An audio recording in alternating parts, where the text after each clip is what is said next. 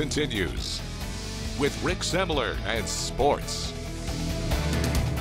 Welcome back. The Wabash Valley has produced a lot of incredible baseball talent. One of the best to ever come out of the area is calling it a career. Brady Shoemaker is retiring from baseball. He spent the last 3 years playing independent baseball with the St. Paul Saints in Minnesota. He was drafted in 2009 in the 19th round by the White Sox. He spent time in Chicago's and Miami's minor league systems, making it as high as AAA. He was an incredible right-handed slugger that could hit for average and power. He was an all-star numerous times, won multiple home run derbies. Shoemaker was a two-time All-American at Olney Central before moving to Indiana State. He earned all conferences at Sycamore. He was a standout at Northview, helping the Knights win the school's very first baseball regional title in 2005.